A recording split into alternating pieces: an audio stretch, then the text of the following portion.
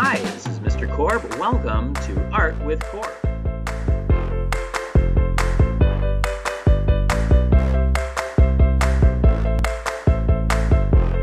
we on? Yeah. All right. So what we're going to do is this. You're going to grid your portrait first, and then we're going to grid our canvases. At this point in time, for those who are watching in the future, I've only got a handful of 8 by 10 canvases left. So the 8 by 10 canvas, if you're lucky enough to get that, is very simple to grid. We'll take a T-square and we're going to mark it off in 1-inch increments. 1, 2, 3, 4, 5, 6, 7, and 8 falls off of the canvas. The nice thing about using a T-square is all we have to do is lock the T-square in place and then very lightly draw the lines using the T of the square against the straight edge of the canvas. So 1, 2, 3, 4, 5, 6, 7. Okay?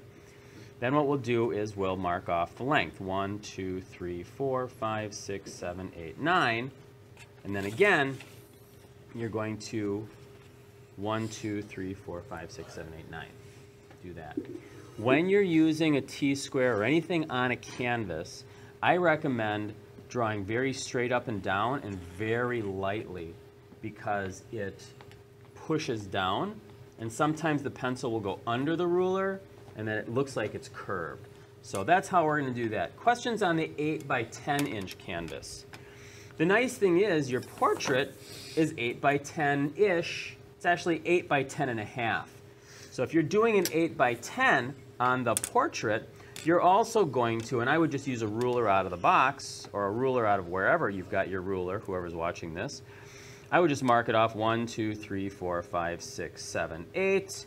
And in this case, I would slide it down and do 1, 2, 3, 4, 5, 6, 7, 8.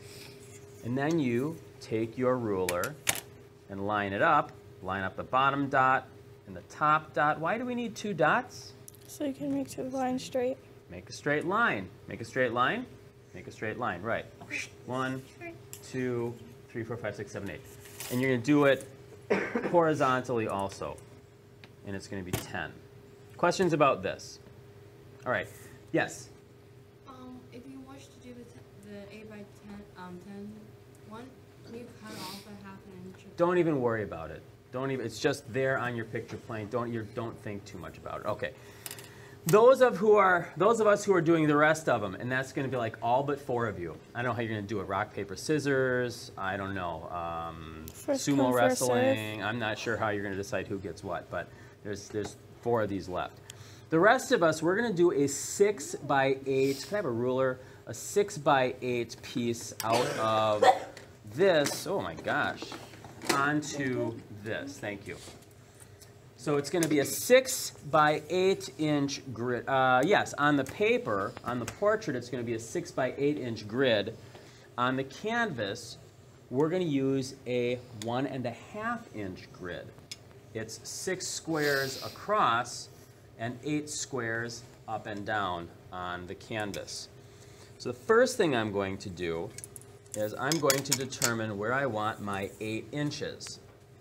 So I really, in this case, I want the top of my head in the composition. So I'm going to put a mark on my drawing, my photograph, where I want my 0 to be. It's not at the top of the piece of paper. It's not at the top of the photograph. It's inside. I want the top of my composition to be here. Then I'm going to measure down 8 inches. So I'll put a mark at 1, 2, 3, 4, 5, 6, 7, 8. Okay? Questions on this? Why only 8? Because this is 8 squares up and down. Okay? Now I have to draw another set of lines. So I have to look on my ruler where my 0 mark is. So I'm going to remark this one. And again, I'm going to do 8 every inch. 1, 2, 3, 4, 5, 6, 7, 8.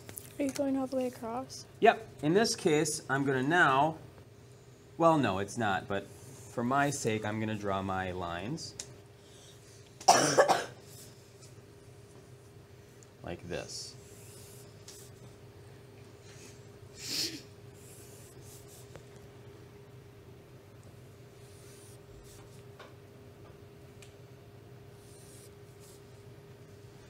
And then I'm going to go 6 inches across for my width of the piece. So I'm going to decide where I want 0 to be.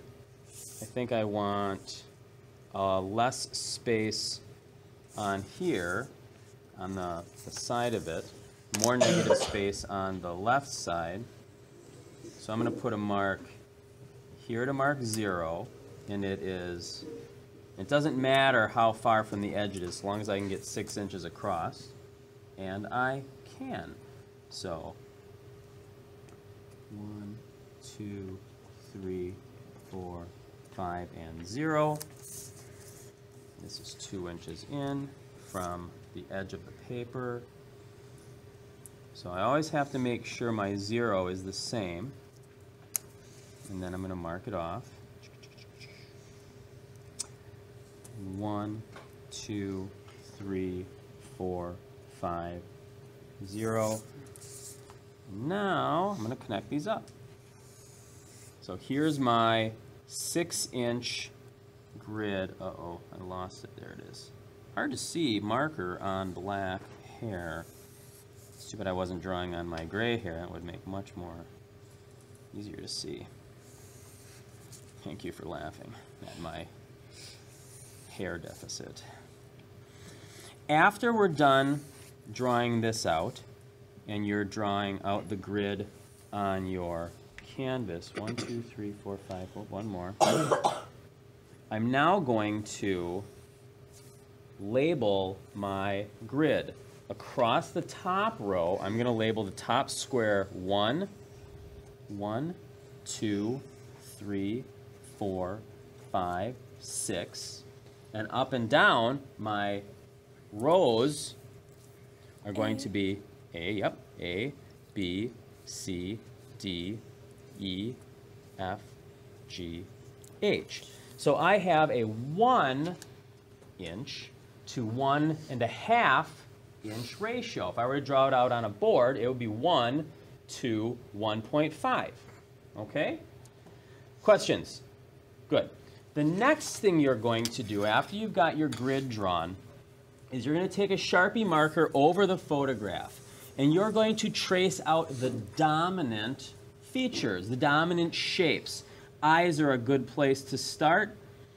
You're going to trace out the dominant shapes, and you're also going to work very hard to create all closed shapes. So some of my shapes, like the bags under my eyes, don't actually close off, but I'm going to create shapes. I'm going to connect things like the shadow underneath my eye or in my eye socket that blends up into my eyebrow, curves up like this. I've got a shadow here. I'm going to close this off. I'm going to close this off. My noses are very difficult. I have to figure out how to close off the wing of my nose there. So I'm going to draw this up like this. There's my eyebrow. Now my nose has a couple of breaks in it from when I rolled off of a bed playing with my daughter when she was a little child. I was chasing her. Captain Hook, Peter Pan. Broke my nose on the bed frame. But I'm going through here and I'm finding all of the shadows, all of the big outlines of all the features. So is this what we need done by the end of break? Well, you've got one more thing that you're going to need to do. And so I'm going to continue this and I'll show a picture of it when I'm all done tracing it. But what we're going to have done by break is I want you to have not only this all traced out, but it's going to be transferred over to here. So let's pretend I'm done with this. I'm going to finish it this hour. But we'll pretend I'm all done with this. And you can see if you've got closed shapes by looking at the back of it. So far I've got all closed shapes on the back of my portrait. I'll show you guys. See the closed shapes? Okay. I'm getting the front. What's that? I'll do that. I'm going to do that later. I want to show you guys what we're doing then. So now what I'm going to do is I'm going to look at what's in my squares. In 1A, there's nothing. There's nothing in 1A. There's nothing in 1B. There's nothing in 1C. I have to go all the way down to 1H until I start to see shapes. And actually, it's one single line. There's no J. G. G. Oh, and G. But there's no shapes in many of my squares. And this is good because this process is going to make you transferring this very difficult portrait into a very successful artwork a lot easier. If you can look at each square and only see the shapes and don't get your brain wrapped around the fact that it's an eyeball or an ear or a neck or any other features, this is going to be a lot easier. So if I look at the back of my piece of paper, I can see, oh, look at that. For my tie, there's only one line, 2 lines in this square.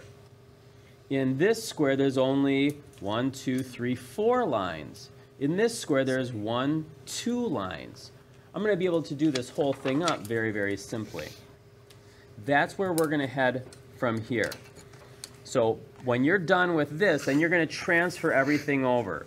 So in square 3B, 1, 2, 3B, I'm going to draw, and I want to look at where my lines intersect. Goes down and comes back up. That's all I've got in that entire square. Then in the next square over, it curves up, and then it curves back down. That's all that happens in 4B. In 5B, it does this. It curves up to my hairline and then ends before that box ends. So that's how we're going to do this. Questions? All right, if you've got any questions, come see me. Thank you for filming. Go get to work.